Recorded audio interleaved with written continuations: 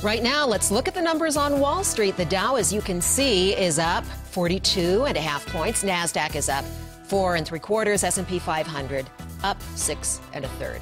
Today, President Obama is expected to host a conference call with a bipartisan group of mayors and community leaders. The focus of that discussion, how to improve the economy and avoid the so-called fiscal cliff. The president discussed that issue with House Speaker John Boehner during a phone call last night. Both offered new proposals. Now, the White House offer includes $1.4 trillion in new revenue. That's down slightly from its original plan of $1.6 trillion. The Republican plan didn't change much. It offers $800 billion in new revenue, all from closing loopholes, not raising taxes.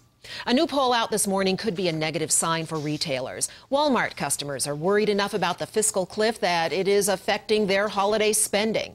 Retailers rely on year-end holiday shopping for a huge percentage, as you know, of their annual revenue. The number of homes going into foreclosure in Colorado metro areas has dipped to the lowest levels in nearly 6 years. That is the message from the Colorado Division of Housing. There were 1,450 new filings in November, and as you can see from this graph that we're going to pop up there for you to look at in a moment, let me tell you about it. That's down 37% from November of last year. Experts say the decline is greater than expected, so they see this as good news. Christmas is under attack. Knife-wielding vandals again have struck in North and West Denver, slashing inflatable yard decorations. Police say they see it every year. They call them bah humbug criminals and say they target displays like these. We're showing you photos of the Rayburn's yard from Christmases past. But Kelly Rayburn's husband took it all down after the recent vandalism.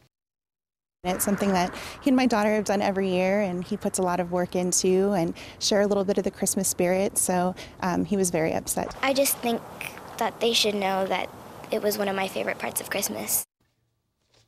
Rayburn posted a message on Facebook warning neighbors in Harvey Park. Police say the best thing that you can do is be a good witness for your neighbors.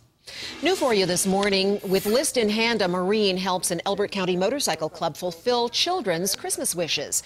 The group went searching through this Elizabeth Walmart for gifts requested from young children in need. The Elbert County Riders Motorcycle Club raised $5,000 this year. The money is going to these gifts as part of the Toys for Tots program. Being able to fulfill children's Christmas wishes is I think, probably one of the strongest points that we like to do. Well, there's still a huge need in our area. Toys for Tots spoke with us a week ago and told us they still needed about 85,000 toys at that time to fill all of the requests. Next Tuesday is the deadline for donating, so you still have a little time to get your toys and other goodies into them. It's not just any Wednesday. This is 12-12-12. It's the last time you're going to see a triple date in almost a century. Some Asian countries consider today a lucky, magical marriage date. Take a look at all these couples. Wedding planners and event organizers are swamped with bookings right now.